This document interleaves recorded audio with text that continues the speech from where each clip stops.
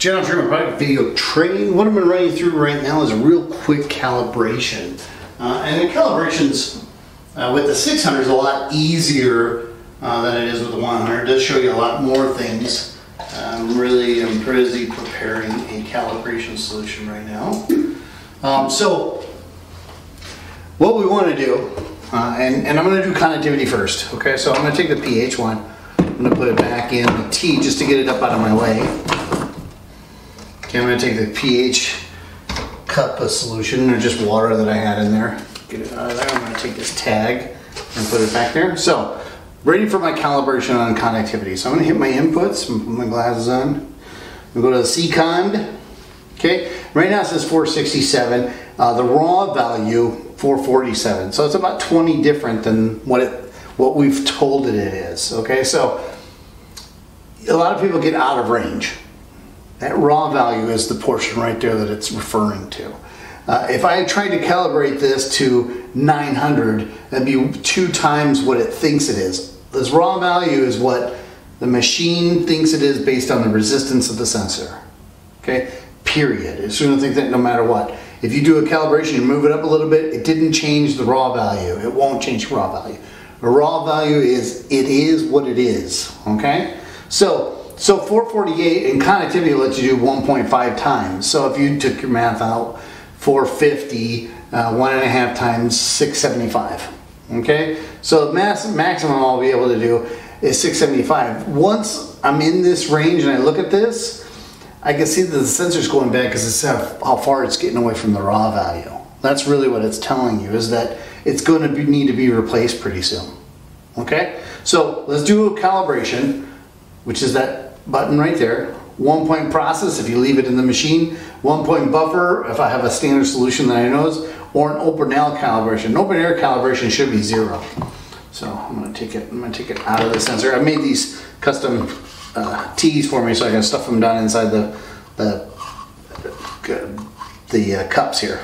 And we can do that for you guys too. If you call, I can get you some of these. I got lots of tees.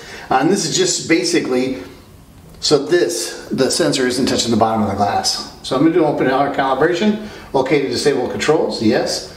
Remove and hold it in the air.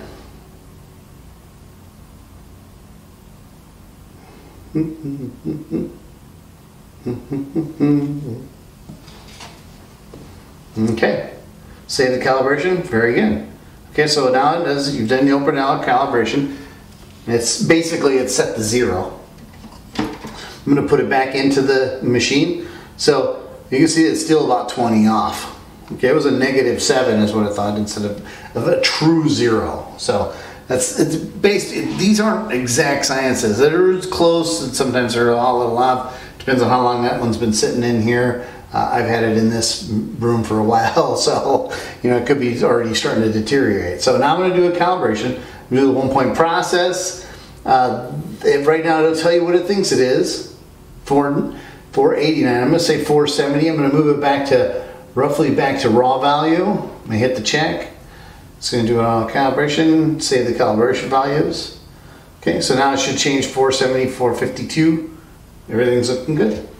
Okay. So basically that's a 1-point process. 1-point process will let you leave it in there. You take your handheld, you take your message. In here I have standard solution. So, and my standard solution is rated at 1413. Okay, what it says here on this little bottle I got from Hannah. So what I'm going to do is I'm going to take that, I'm going to put it in a 1-point buffer. Okay, I'm going to disable the controls. This means I don't want it to feed based on this little calibration here. I just want to do a little quick calibration. I'm going to put my sensor into that one. Oh, that's not so good. Okay, that's done. So I'm going to put it into my buffer solution. I'm going to tell them it's 1413. I'm going to hit the check. And now it tells me to do that, which I've already done. I hit the input. Go ahead and count it. Tell me the buffer too is at like 72 degrees. That's how cold it is, or how warm it is. It's pretty warm today.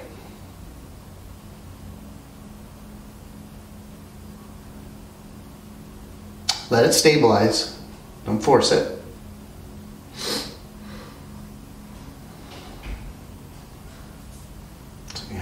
water on the glass.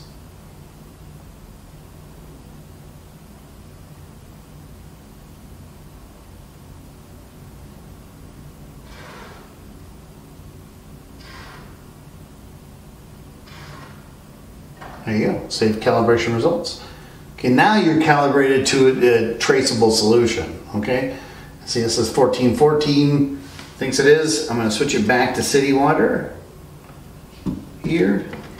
You see it drop really quick. I went to open air again, so it's about 509, so my 470 was off a little bit, because I was really just guessing, so. But that's how you do the basic calibrations in there for conductivity, okay?